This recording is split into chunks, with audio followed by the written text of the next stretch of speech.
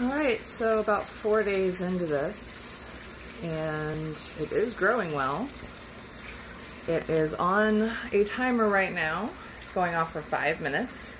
It goes off at 8 a.m., 2 p.m., 8 p.m., and then 2 a.m. So right now it's 8 a.m. It'll go off for 5 minutes. And the pump is down here. I clean this every couple of days, just dump the water out, put fresh water in.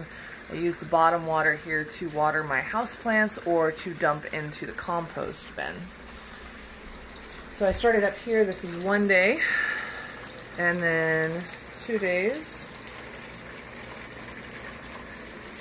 3 days, and you can see the water drips down the back on some, goes to the front. And then here's 4 days. And then tomorrow I'll move this one up to here, or actually I'll probably move it going here and then back up. And then when everything's back up to here, this one will be ready. So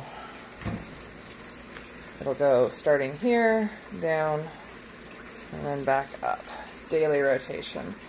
I soak about 3 cups of seed for 12 to 24 hours before.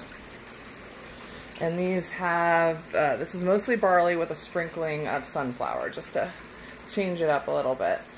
Black quail sunflower seeds.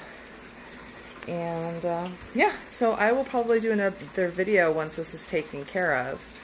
And we're at the final harvest, and I'll probably weigh the weight. So we went from 3 cups of seed, and I'll get a weight on that too, so we can get a weight comparison. And then we'll see how much grass we get at the end of 8 days.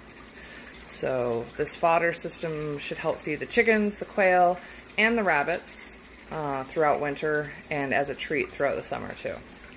So I hope you guys have a wonderful day. Stay safe and stay healthy. Bye.